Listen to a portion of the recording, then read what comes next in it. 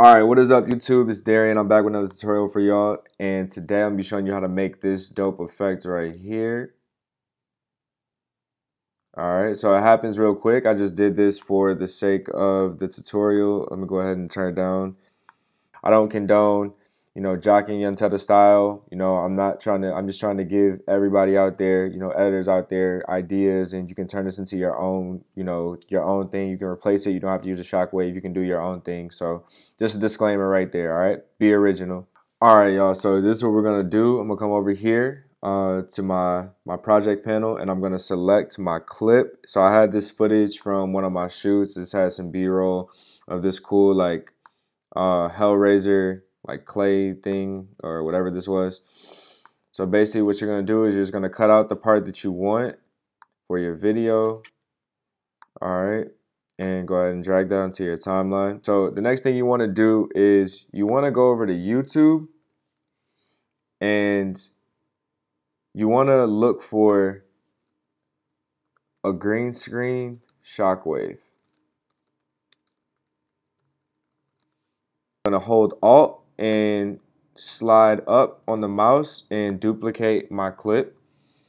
Okay, so basically the reason why we want to duplicate the clip here is because we need to cut out this statue from the background. So this bottom video is going to be our background, so I'll rename that to make it a little bit easier to see and follow along with.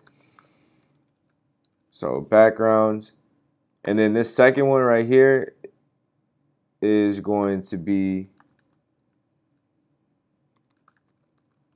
cropped Hellraiser, just to help you guys understand what's going on. So boom, we have two of them right now.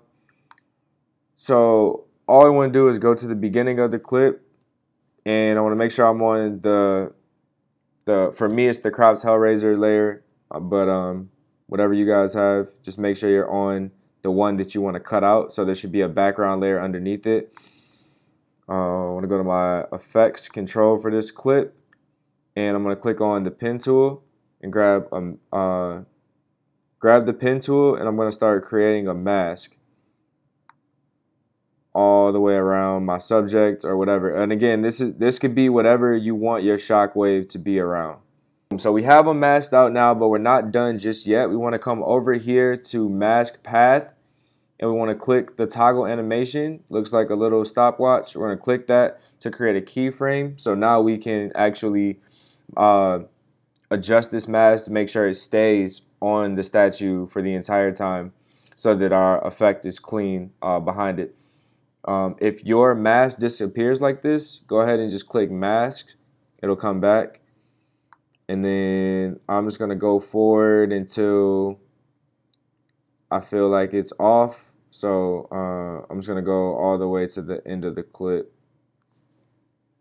and just see where it is. And then you just make adjustments.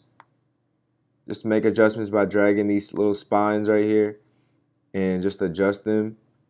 Is my Shockwave layer right here, and I had this turned off, so I'm going to turn it back on, and this is how it's going to look. So only thing you want to do now is make sure that the Shockwave is underneath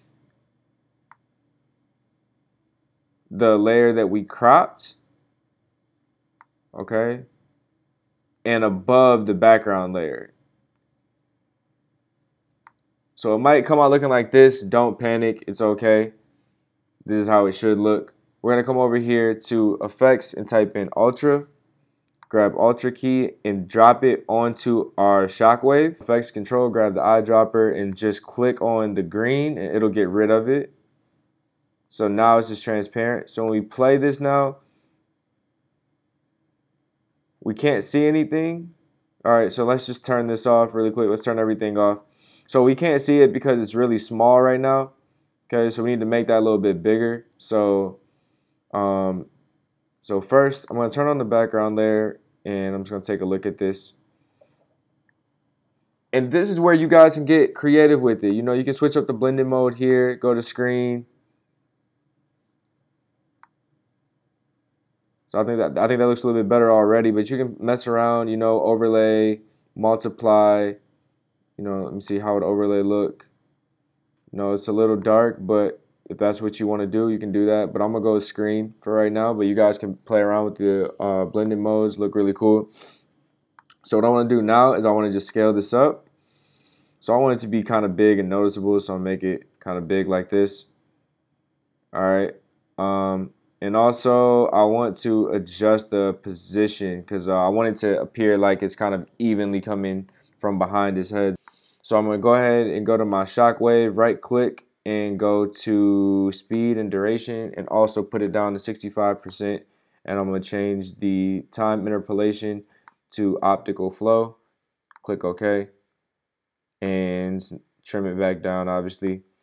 So now it should look a little bit better because it's actually going at the same speed as my other two videos.